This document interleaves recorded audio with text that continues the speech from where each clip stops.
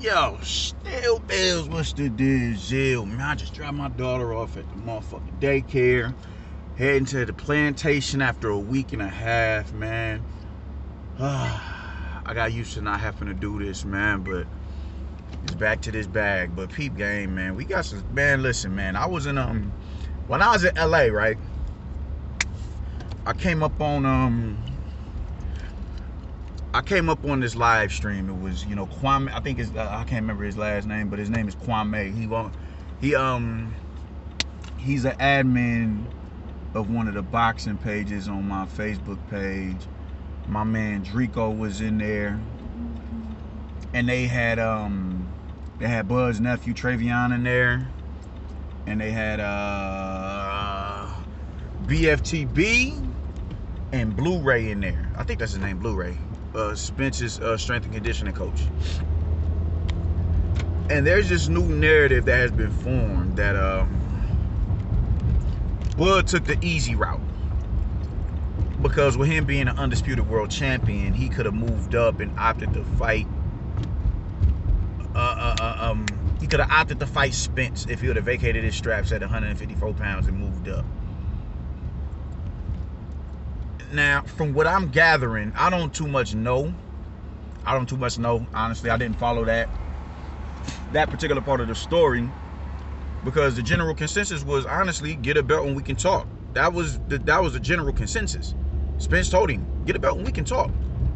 So if he's telling him get a belt and we can talk, that means he has no interest in fighting him until he gets something in return. Like, all right, I'm not gonna give you a shot at my title, but if you get a belt, you get somewhat even a playing field and we can talk. And from what I'm understanding is, Spence was the IBF champion, and for Bud to get a shot at an IBF strap once he moved up, he would have needed to fight Sergey Lipinets as a mandatory. He would have needed to honor that mandatory at 140 if he wanted that opportunity to fight for that title once he moved up. That's not taking the easy route. And let's take it a step further. Nobody with any sort of common sense jumps up and fights another champion, that not just a regular champion, the top dog in the division, as an introduction into that division. That's not logical, because you don't know if your power is going to translate. You don't know if your punch resistance is going to translate. You don't know if your reflexes and everything is going to translate into that higher division. You don't know. You don't got a clue. So you gradually move up. That's why, that's why a lot of people, oh man, he walk around at 180. So because he walks around at 180, they think he can automatically fight at 175 because that's his walking around way. And it's like, no. There's a reason why these fighters suck down as much as they possibly can and gradually move up to a more comfortable weight that they're more, that they're more prone to walking around at. Because they want to make sure that everything that they're able to, all their skill set, their ability to take a well-placed shot, God damn it, man, their speed, everything, they want to make sure all of that shit remains intact once they move up. It's a reason for that. And that's the reason. You don't want to just walk into a fight or you don't want to just walk into a new division and you don't know if you're going to be able to fight comfortably at that division. You dig what I'm saying? Look at Adrian Broner. Adrian Broner was, knocking niggas in the dirt at 140. By the time he got to 47, he couldn't compete up there with them top dogs. He couldn't. He could not. So why is it logical for Bud to jump up into a division and fight the top dog in Earl Spence? Spence isn't a career welterweight, but he's been at welterweight longer than he was at junior middleweight. So he's more than acclimated to the division. Jeff Horn wasn't never nobody, that was, everybody knew what time it was with Jeff Horn. Like, all right, cool, that's easy pickings. That's why everybody was calling him out after he beat Manny Pacquiao. So, all right, cool, yeah, all right, bet. Let me go up there and get this. Let me go get this money from Jeff Horn real quick. So he went up there and got that money from him. All right, cool. Now what's good, Spence? It's wild how people can formulate any and every venture and avenue to go away from the fact that Spence telling this nigga, why not take the easy route? It's wild and crazy how everybody can formulate these ventures and these mindsets and these talking points about Bud ducking Spence when they wouldn't even put Bud's name on a broadcast and his graphic on a broadcast when they were talking about top welterweights.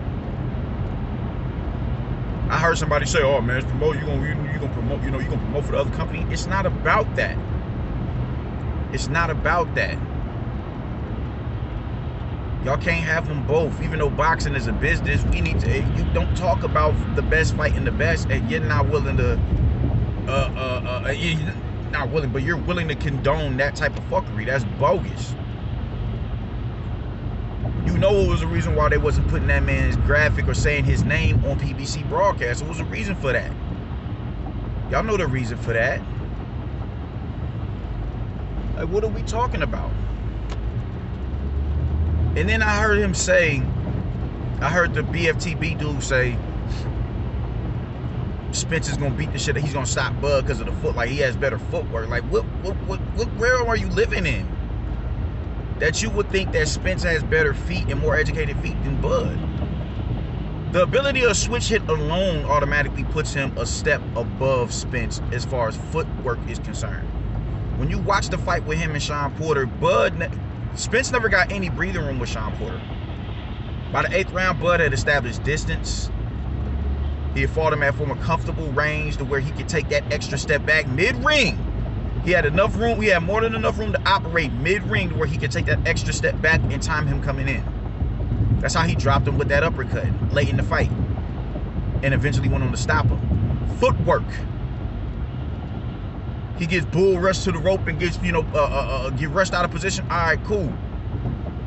The minute my back touches the rope, I'm going to spin out back to the middle of the ring. Cutting angles. That's all footwork. Spence didn't give us none of that against Sean Porter. He gave us none of that against Porter. He had no other choice but to stand in the pocket and bang with Sean Porter. He wasn't able to give us footwork because he doesn't have it on that level. People kill me like Spence gained he was able to gain his reputation as this incredible outboxer because of what he was able to do to Mikey Garcia. Mikey Garcia is way smaller than Spence. Mikey Garcia never even fought at 147. You're gonna look like that with inadequate competition. Mikey Garcia is a really good boxer, but he's not built for he's not built for welterweight. He's not. Let alone going and fighting Spence is the first fight in the division. No. Spence went in there and did what it is that he was supposed to do. Keith should have stacked. I haven't even watched that fight. And they said Mikey Garcia was a motherfucking combo dummy. So you could do whatever it is you want to do when you don't have an opponent in front of you that's going to give you no type of resistance. And because of that, and even with Lamont Peterson, man, Lamont Peterson was a complete shell of himself. I'm not mad that he, I won't denigrate a win for, his win over Lamont Peterson, man. But when, it's a time to start unpacking shit as well. That wasn't the same Lamont Peterson that fought Danny Garcia. And that's cool. That's cool. You're not going to get, like I said, when you're on the come up, fighters that you are going to get are just going to be so happen to regress. Because they've had a more lengthier career than you. They've been in more wars than you. So certain names you're going to get that's going to make your resume, that's going to enhance your resume on name alone. Even though they may not be they may not be at the level of skill that they once were, they still have that buzz around the, around the division and around boxing hardcores that, oh yeah, cool, that's a recognizable name. That's what that is. And niggas is really talking like no, bro. I don't get mad that he fought Lamont Peterson. I won't denigrate him for that win because he went in there and did what the fuck he was supposed to do. But it is, you do have to unpack that. You do have to unpack that a little bit more. You dig me? So when we talk about footwork, Spence isn't on the level of Bud when it comes to feet. And it's not even close. Like, y'all see whatever the fuck it is y'all want to see. I don't understand. Well, you can take, triangle theories don't work, but you can take a common opponent and use, take the pros and cons from that common opponent. In this situation, Sean Porter. I'm seeing people talk about after I watched Bud fight Sean Porter, I know that Spence would beat him. Even though Bud stopped him.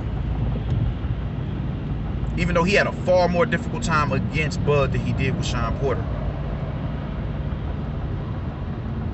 He feels he won that fight. Not Sean Porter, but Earl Spence. Sean Porter feels he won that fight against Earl Spence.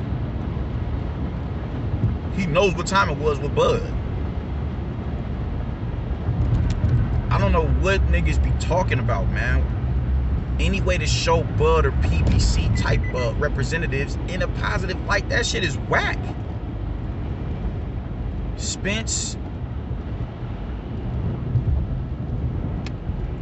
he ducked Bud. There's just no other way around it. Even his trainer, oh man, that fight ain't ready. Bud got to do more. More? What? More of what? More of what? He's a former fucking undisputed world champion, dog. Like, he's far more accomplished than Spence. What more does he have to do? That's the thing, man. That's what my biggest beef with the PBC is. Is gimmicky over there. They want the glitz and glamour and social media popularity, man. They want all that bullshit, as opposed to just getting in the ring and fighting the best. If it isn't as lucrative as it can possibly be, then oh no, I don't want to fight.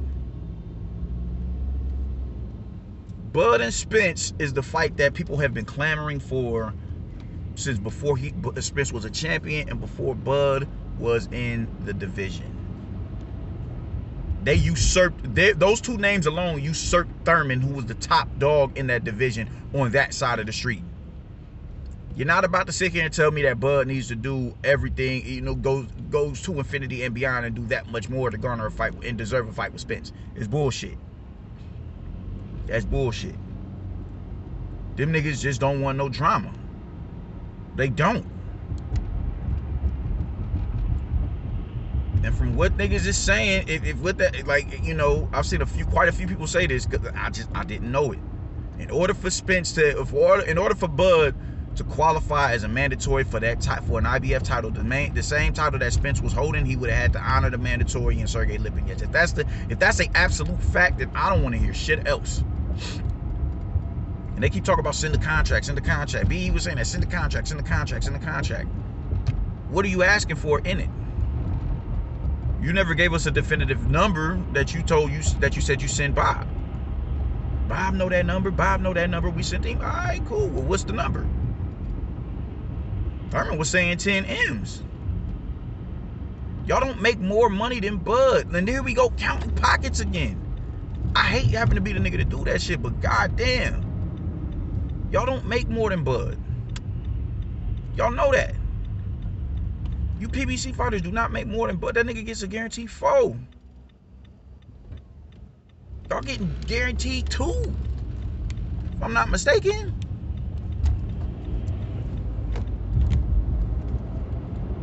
You get, you're more known to the public, and it's not even the public on that type of scale. More people know you than they know Bud, but you ain't no goddamn Canelo. You ain't even no Miguel Cotto. You're none of that. Y'all keep trying to talk about numbers, bro. Like, Spence is not a successful pay-per-view attraction like that. He's not. We fresh out of an era where niggas was averaging 500K. Averaging. I think Manny did what Spence did in his fight with Danny Garcia. I think he did that with goddamn Ugas. Don't talk to me about this dude being this wild pay-per-view attraction and that no.